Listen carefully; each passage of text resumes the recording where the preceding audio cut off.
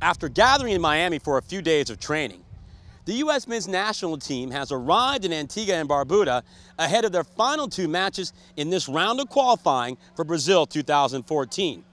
And even though the players know a win does not guarantee them a spot in the hexagonal in 2013, they are clearly focused and have a sense of urgency, knowing a win gets them that much closer. You know, you get to the last two games where we need points, and for sure there's a sense of excitement. There's a sense of feeling like we need to step on the field and get the job done. And so, you know, obviously we've dropped a few points along the way, and we're not happy about it. But at the same time, you know, that's how qualifying goes sometimes. You know, that's life. And so, at the end of it, to be able to put everything else aside and step on the field in these last two games and just be committed to doing whatever it takes to get ourselves to the next round. That's what it's all about now. Well, we need to play a high tempo. You know, we need to pressure them, but smart. You know, if they make a few passes and break the pressure, then we need to get people behind the ball and not leave ourselves exposed one-on-one, because, you know, we don't know what it's going to be like tomorrow. We see there's a bit of wind.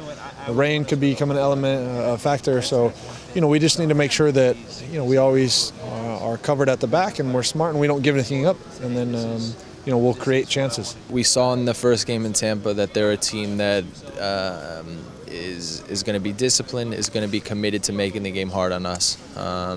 You know, and on our end, we're making sure that the things that we can control and the things that we're going to be about when we step on the field are all going to be right. And so, you know, there's a good confidence about us that says that, you know, when we step on the field tomorrow, if we're able to do those things, if we're able to you know, make it a game that they're not comfortable in, that in the end, you know, our quality will come out. You know, obviously it's tough losing guys like that, and Landon, Breck, and Edgar. I mean, it's tough because they're good players, but at the same time, there's guys in behind them that are waiting for their opportunity, and I think tomorrow night could be an example of that. You know, the lineup might be shuffled a little bit, but I think guys will come in and won't miss a beat. You know, and I think everybody has confidence in one another, and I think that's the biggest thing.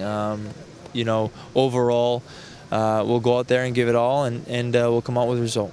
A reminder, you can watch the match versus Antigua and Barbuda live on beIN Sport with coverage beginning at 7 p.m. Eastern Time. You can also follow the match online at ussoccer.com's match tracker and via Twitter @USSoccer.